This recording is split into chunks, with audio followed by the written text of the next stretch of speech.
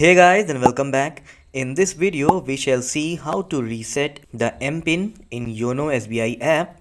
You are going to need three things: your login username, your login password, as well as your profile password. So keep these three things handy, and if you don't have them, you can follow my other videos. The links to those videos are in the description. Get back your username, login password, as well as the profile password, and then you can continue with this video. So you can just open your YONO SBI app. You can tap here on login using username. Then you have to enter your username and login password and just log into the app.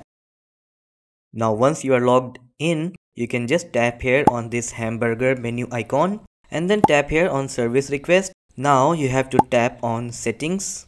You might be thinking that you can change MPIN by using this option, but it's not possible. If you tap here, you will have to enter your existing MPIN to change it, but since you have forgotten it, so don't tap on that. Instead, tap on remove MPIN. Now you have to enter your profile password and then tap on confirm, then tap on yes.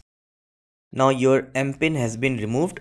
Now after that, you will be taken back to your dashboard. Now from here, you can tap on this menu icon once again and now tap on service request. Now tap on settings and now you can tap on set MPIN. Alright, scroll down to the bottom, tick this acknowledgement and then tap on next.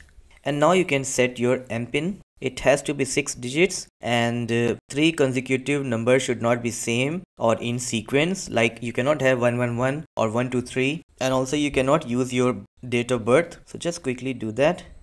Then once you are done, just tap on next and now you are going to receive OTP on your registered mobile number. Just enter it and tap on next, and that's all. You have successfully resetted your MPIN.